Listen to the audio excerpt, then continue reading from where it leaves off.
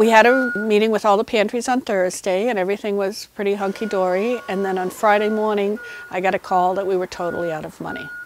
Now the reason that we're out of money is because we're doing our jobs so well.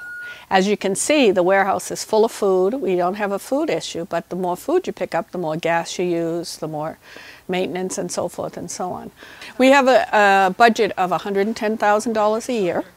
We give away food at a cost of 8 cents a pound, which is way lower than the national average. The national average is 16 to 18 cents a pound, and our food is all donated in free and given away free. So we rely almost entirely on donations and grants.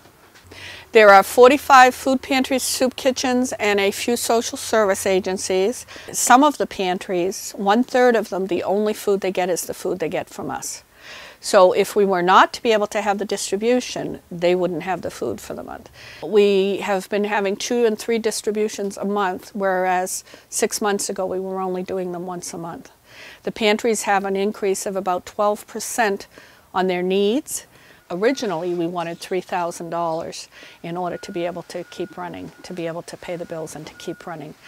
We did, however, get a gentleman that called and said if we could raise $5,000 by tomorrow evening, he would match us with $2,500. So our goal is to make the $5,000 by tomorrow afternoon, hopefully, so that we can get the additional $2,500. And we will need at least an additional $8,000 to be able to make it to the end until we're solvent.